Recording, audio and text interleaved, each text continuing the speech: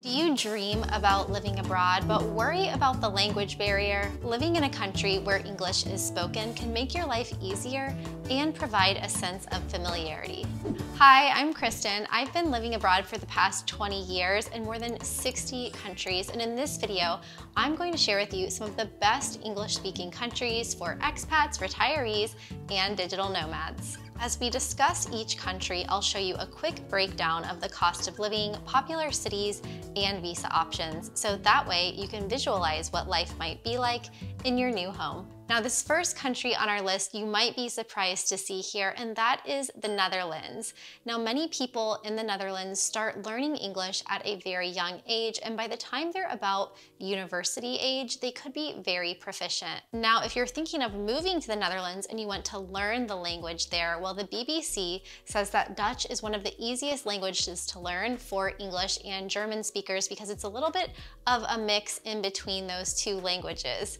If you've ever been there, you might find it kind of intimidating to learn. I know I personally saw it as a difficult language, but fortunately, many people in the Netherlands speak English, especially in some of the bigger cities like Rotterdam and Amsterdam, which is one of the most diverse cities on the planet with more than 180 nationalities represented there. So it seems that English has become a pretty common language there and also is the language of business. So you'd be hard pressed to travel to many parts of the Netherlands where you won't find anyone speaking English there. Even better, the Netherlands often ranks at the top of many indices for the best places to live in the world, places with the best quality of life, and also friendly people.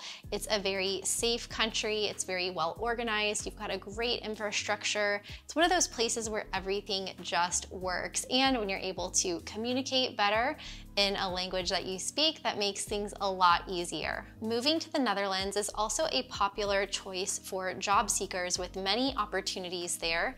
It means you get to enjoy a high quality of life, a strong economy, low crime rate, and very efficient transit. The Netherlands also ranks as number 3 of the world's most educated nations, so moving there is a smart move. The Dutch healthcare system is also considered one of the best in the world, so if you move there and get permanent residency or citizenship, then you can benefit from getting access to that healthcare system. If you're thinking of moving to the Netherlands and you want a few suggestions of places to go, then Amsterdam sticks out as a very popular destination. One of the most multicultural cities in the world, as I mentioned, with lots of things to do and nightlife, but it is the 7th most expensive city in Europe. So if you're going there, then you need to have a pretty comfortable budget, especially when it comes to housing. Utrecht is a beautiful city that's easy to get around by bike and has great transit as well. It's an ideal place to retire or raise a family. It's safe, friendly, and also close to nature and other travel hubs. Leiden is a smaller city with good amenities and activities to boot.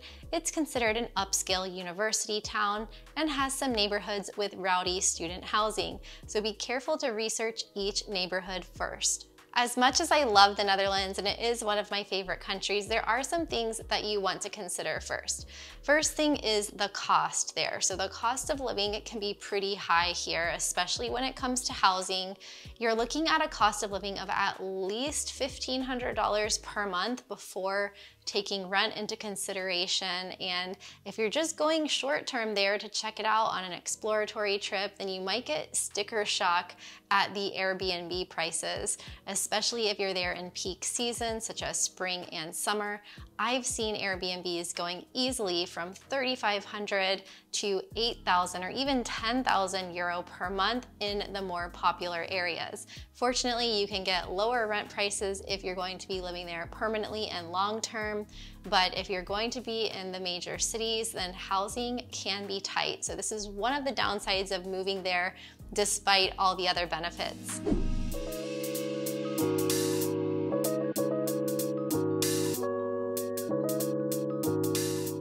The Philippines is one of the top 3 largest English-speaking countries in the world, along with the United States and India. It was actually once an American colony, but of course today is an independent nation. The 2 official languages there are English as well as Filipino, and while of course most locals speak the native tongue, English is the official language when it comes to business, government, and also tourism. If you've been considering moving overseas for a long time, then chances are that the Philippines has made your list. It's popular for a couple of reasons, namely the low cost of living. So many people report being able to live in the Philippines for as low as $400 or $500 a month, up to around $1,000 per month.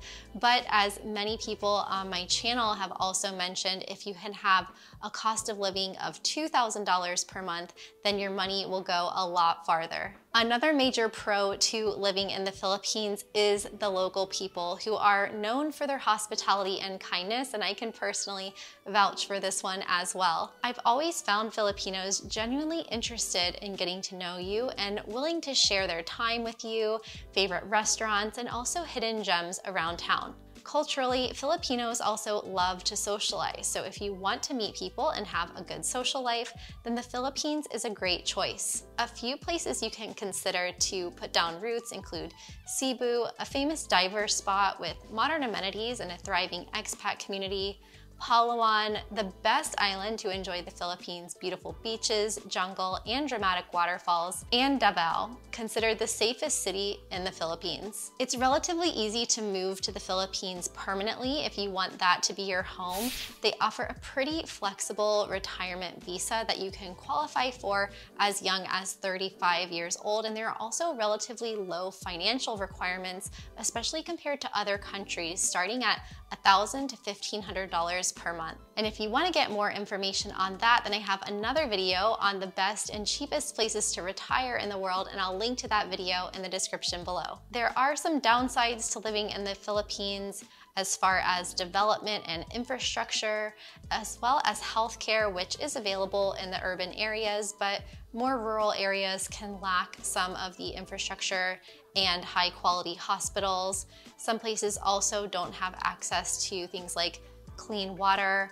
Power outages can also be common depending on where in the Philippines you're living, and internet speeds can also be very slow, especially out in some of the more remote islands. But if you're living in a more urban area, then you should be able to find speeds between 40 and 100 megabits per second on average.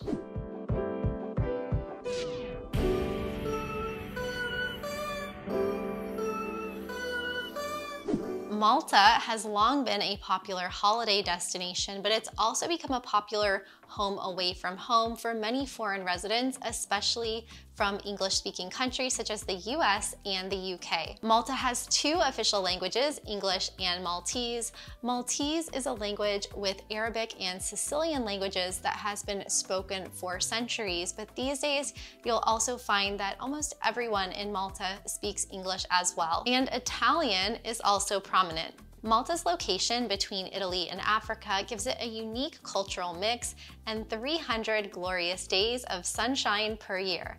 It's a great place to base yourself if you're curious about exploring the region, including Africa, the Middle East, and Europe. 20% of the population in Malta are foreigners, many of whom came for the laid-back lifestyle and coastal atmosphere. Maltese people are known to be kind, welcoming, and warm, attracting a lot of people for that reason, but also job seekers, as depending on the type of visa or work permit you have, you can work there. Especially, there are a lot of jobs in the tourism industry, but Malta also has a very popular retiree visa, investor visas, and also a digital nomad visa for if you work remotely and earn your income abroad. Malta is considered a safe country to live in with all the EU benefits. Public healthcare is free for EU residents, and visitors and non-European passport holders will want to purchase your own international or local private health insurance if you're going there. If you're keen on moving to Malta, then some of the best places to live include Sliema, Valletta, or for a slower pace of life, the island of Gozo. Valletta, the capital city, has the most bars, restaurants, and heritage sites. St. Julian's draws in a young crowd and is known for its nightlife. And Gozo is the northern Maltese island and the best place to get some R&R. Malta's cost of living is considered moderate, with unfurnished long-term rentals starting from around $500 per month, but if you're looking for short-term furnished rentals, those can easily be more than €1,000 per month, up to €2,000 or €2,500.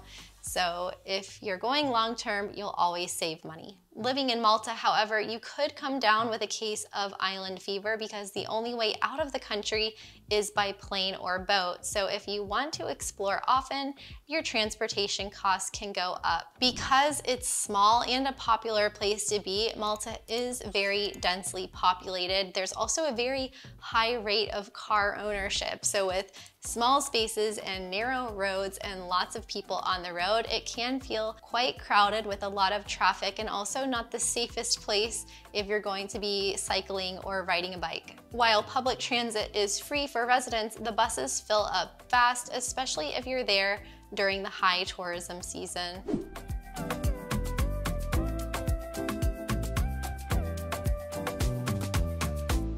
These little guys are a game changer. They might look like normal earbuds, but they're not. They have superpowers and they can translate other languages in real time. Whether you're trying to find your way around a new country, ordering food, or in a business meeting or other setting, maybe on a date, you can use these to communicate like normal. It will translate directly into my ear.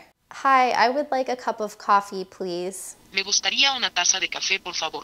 Excuse me, do you know where the bus stop is? Disculpe, ¿sabe dónde está la parada de autobús? In speaker mode, one person wears the earbuds and speaks while the other person talks directly into your phone. Let's try it. ¿A qué hora sale tu vuelo mañana? What time does your flight leave tomorrow? This is so cool. They support 40 languages and 93 different accents online, plus 13 languages offline. So even when you're off the grid, even without Wi-Fi or cell phone signal, you can communicate seamlessly. Whether you're traveling, working, or living abroad full-time, having a pair of Time Kettle earbuds with you will transform your ability to communicate. Give them a try now using the link below this video, and thanks again to Time Kettle for sponsoring this. Next on our list is Malaysia. While Malay is the national language of Malaysia, English is used in many sectors, especially in business and government, and you'll find it to be widely spoken throughout the country. It's even spoken in rural areas, although you will notice a difference in the pronunciation and accent. Malaysia is a beautiful country with modern cities contrasted with ethereal natural landscapes. It's a melting pot of cultures, a mix of Malay, Chinese, East Indian, and indigenous people, which has had a very positive influence on the food, culture, and also general acceptance towards others. If you're interested in living in Malaysia, then you're definitely not alone. About 250,000 foreigners choose to call it home, and it's also known as a very friendly place and easy to make friends. Local people also prefer to eat in groups and communities, so it can be really easy to meet people. On top of it all, Malaysia's wildlife is hard to beat. The rainforests are home to endangered species like orangutans, tigers, and turtles. Just by visiting, you'll have a lot of opportunity to see wildlife on treks, dives, and other adventures. Malaysia is also well loved by expats and digital nomads alike for the low cost of living, which of course is prevalent throughout Southeast Asia, but here you get the English speaking as well as the low cost of living and great nature and amenities, modernity, healthcare, so it really is a great place to live. As far as cost of living, it really depends on where you live within the country, but many people report being able to live very comfortably on $1,000 or $2,000 per month. Private hotel rooms in the capital of Kuala Lumpur start as low as $15 per night, and it's also a great country to find cheap and delicious street food. Malaysia ranks just behind Thailand and Singapore for the third best healthcare in the region, and if you become a resident there, then you can opt into the local healthcare system. Malaysia is also a great base to travel to other parts of Asia. Many people prefer living in Kuala Lumpur for its international airport and growing startup scene. But also check out Penang, which has a more laid-back vibe with all of the amenities you need, plus a growing number of co-working spaces. Of course, living in Malaysia can come with some downsides. For one, the very hot and humid climate. Pollution can also be a problem. You may have seen some photos or videos of trash collecting in waterways, and Malaysia is also one of the largest exporters of palm oil, which can have a devastating impact on the environment and local species.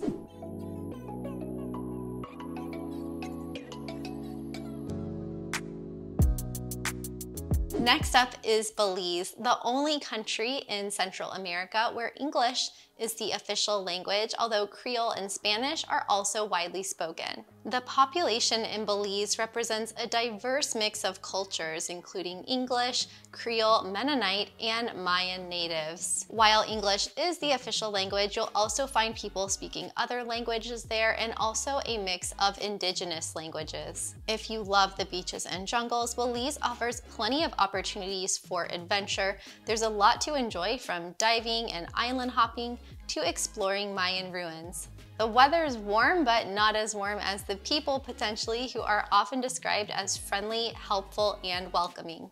If you're interested in moving to Belize, well, the government has made it pretty easy and straightforward for you to do so, including with their retirement visa that you can apply for as young as 40 years old. Belize also has their digital nomad visa, which is called the Work Where You Vacation visa, pretty appropriate, and you can qualify for that if you earn at least $75,000 per year coming from outside of Belize, or $100,000 per year if you are a couple or family. If you're working online in North American time zones, Belize falls into the central time zone, with flights back to Canada, Mexico, and the US only a few hours away. Popular areas for foreigners include Ambiguous Cay, Cay Caulker, and Placencia. Placencia is on the mainland and has the easiest access to amenities, but it's also beautiful and tropical. One thing to know before you move to Belize is that there are mixed reviews on the quality of healthcare there, with many expats preferring to travel home to get care and then come back. Belize is also said to have some slow bureaucracy and infrastructure, so if you want to order things in the mail or from Amazon, things like that, it could take longer to get there because, you know, tropical time. And while the cost of living is pretty reasonable, there is a high tax on imported goods, so specialty food items, electronics, things like that can get expensive. Because the economy relies heavily on tourism and agriculture, poverty is prevalent, especially in rural areas with fewer economic opportunities, and this, paired with safety concerns, can bring some added challenges to the decision to live in Belize. There are some mixed reviews on the connectivity in Belize. Whereas some people had pretty good experiences with the Wi-Fi and infrastructure there, other people reported blackouts and also cell phone tower outages. So if you're going to be traveling anywhere in the world where you want to make sure that you have good internet with you, then make sure to get one of the international hotspots that I use. I'll link to that in the description below. And if you think that the power might go out, then you'll want to get a UPS, Universal Power Supply, backup battery. And I'll also link to one of those on Amazon below.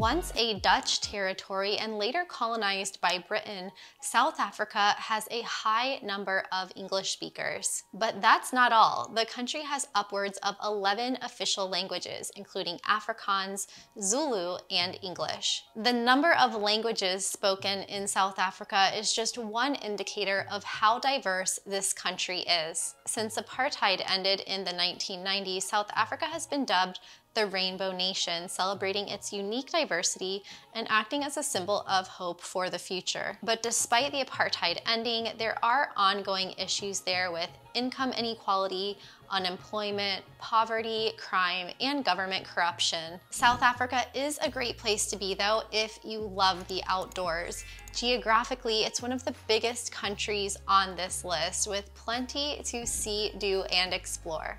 Take your pick from a number of beautiful landscapes and varied climates, from coves and beaches to deserts, cliffs, waterfalls, and wine country. Whatever you like, South Africa has it all. South Africa is also home to some of the most important archaeological finds of all time, including the cradle of humankind. Some of the oldest human remains on Earth have been found at this one-of-a-kind UNESCO heritage site. If you're tempted to explore all that South Africa has to offer, the country does offer a retirement visa, and a digital nomad visa is also in the works. A standout option for a place to live in South Africa would have to be Cape Town. There is quite a diverse international community living there, but of course one of the downsides of living there is the crime rate. So this is one of those places where you'll want to be extra careful, whether you're in Cape Town or Joburg. But as I mentioned, concerns around South Africa's crime rate and safety are something to consider. It's important to exercise caution there no matter where you are. Avoid walking alone at night and always take note of your surroundings.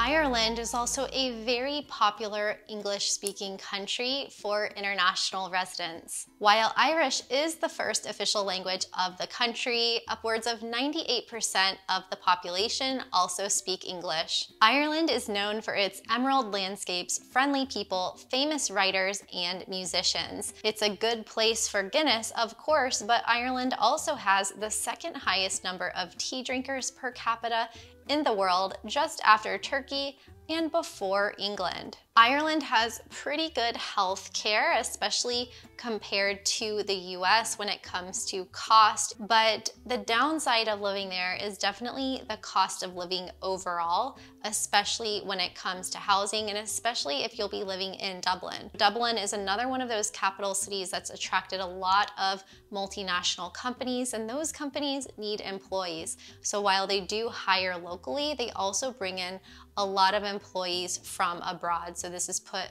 a lot of upward demand on housing, a lot of upward pressure on prices, and a lot of limited availability, which has really made the local people quite angry. Cork, Galway, and Waterford are a few options. Ireland's in a good location when it comes to exploring the rest of mainland Europe. They also have international flights around the world and a lot of discounted flights through airlines such as Ryanair. Besides the high housing costs, the other major downside of living in Ireland is the climate, although it does seem to have gotten a bit warmer and sunnier in recent years. But if you're not a fan of clouds and rain, then this might not be the place for you.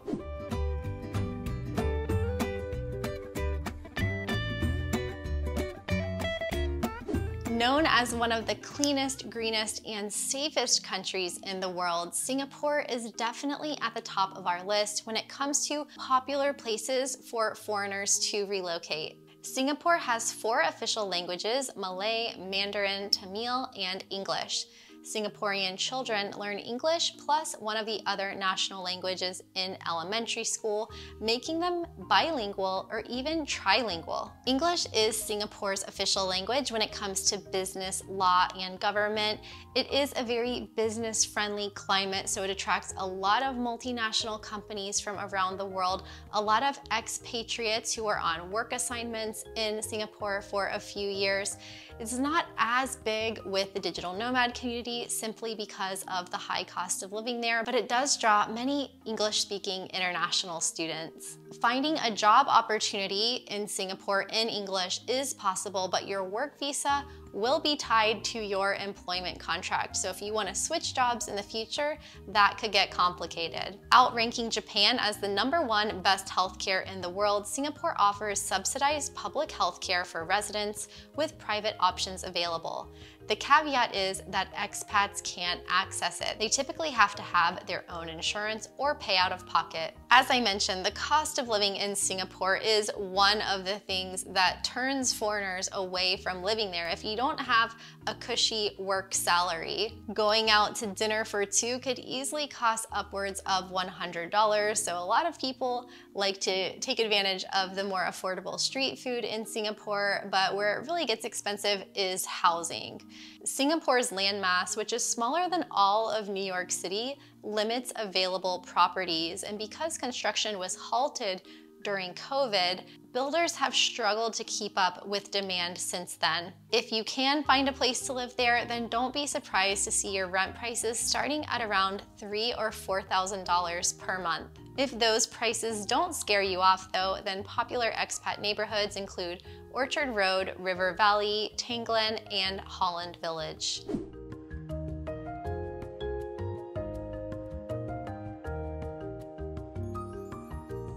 Which of these countries are you the most interested in living in? Let me know in the comments below, and watch these videos next to find out the top 10 best and worst places to live in the world according to expats.